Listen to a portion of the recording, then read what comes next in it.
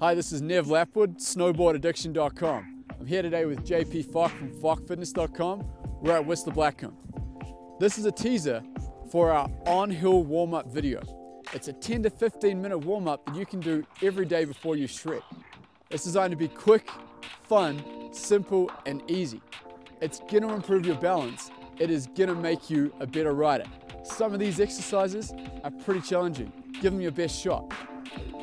The warm-up includes ollies, nollies, tail and nose presses, a little bit of buttering, moving around on the snow, penguin walking, starting some on-hill riding like ollies while riding, spinning on the snow, and some butter 360s. It's a fun warm-up. I hope you guys use it a lot. Check out snowboardaddiction.com to get the full thing. Peace.